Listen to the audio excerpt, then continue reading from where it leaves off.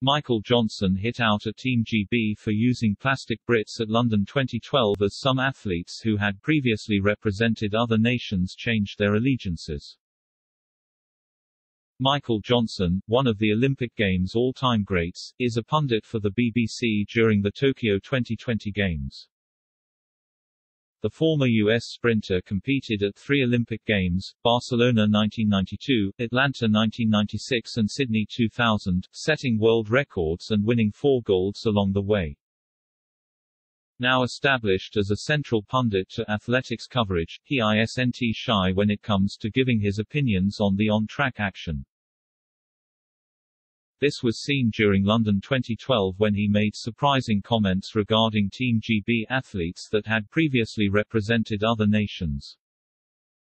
Around 6 months before the Games in London, Johnson said, "It's hard to believe it when athletes who have tried to represent their country and couldn't make that team turn round and claim that all along they wanted to represent Great Britain. It's a hard sell. They have to live with that. My country is the only country that I could represent. If that meant that I could not make an Olympic team, that's what it meant." The controversy was known as the Plastic Brits row at the time, as reported by the Mail. Athletes who had switched nationalities to Team GB included Yamile Aldama, who had already competed for her native Cuba and Sudan for the Athens Olympics. Americans Tiffany Porter, a 100 meters hurdler, and 400 meters runner Shana Cox, both of whom switched their allegiance to Britain as well. This has happened in a number of sports. However, England Euro 2020 hero Declan Rice had made 3 appearances for the Republic of Ireland before switching to England. However, in football, you can only make this change if you haven't represented your first country in a competitive match. At the time of Johnson's comments, Dutch-born Charles van Kameny was performance director of Team GB's athletics squad. He came under fire for picking athletes who had previously represented other nations.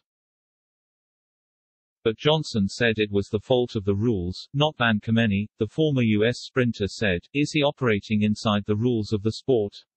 Yes. It's unfair to say to him, you are allowed to do this under IAAF rules and other countries do it.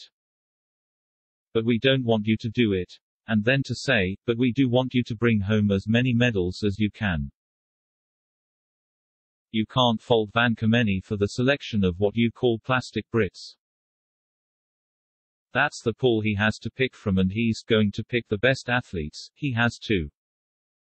If not, he'd be discriminating by making a judgment that someone is a better Brit than somebody else.